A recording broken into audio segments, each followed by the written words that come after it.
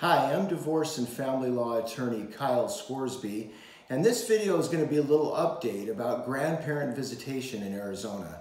In December 2022, the Arizona Court of Appeals issued a new opinion about grandparent visitation in Arizona. This is called the Borja case, B-O-R-J-A, and if you want to look at the case, you can link to it by going to my blog post and looking for the Grandparent Visitation 2023 update. In this case, you had kind of an interesting situation. The paternal grandparents in the trial court had been awarded 51 days a year of grandparent visitation. In addition, they were given time every holiday, every major holiday, and the trial court even ordered the mother to notify the grandparents about all the children's activities. And so the mother then appealed this to the Arizona Court of Appeals, and we got this ruling that was issued December 2022. Now, in this ruling, it was quite interesting. The judges kind of affirmed, well, the statute is constitutional. Judges can award grandparent visitation. But in addition to finding that it's in the children's best interest, the court, and this is just an affirmation of a previous ruling, the court has to give special weight to the parents' wishes regarding grandparent visitation.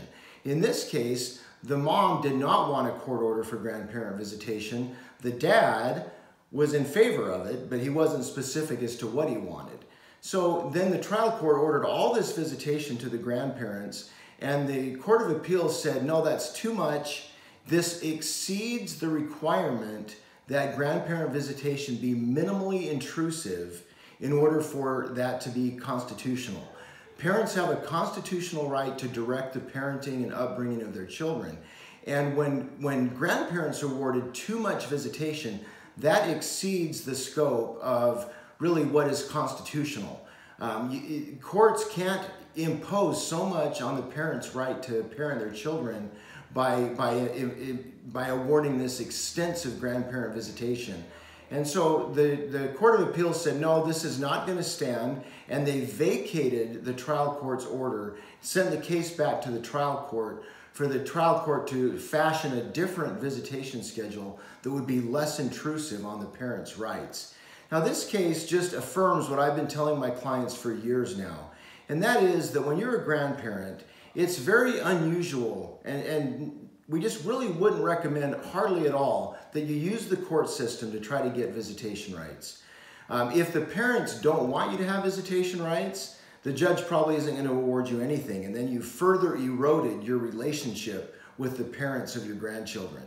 So what the preferable thing to do is to try to figure out why the parents don't want you to have visitation in the first place, and work on mending those issues, mend those fences, work on the relationship with the parents so you can have time with your grandchildren just by agreement rather than by using a court process to do it.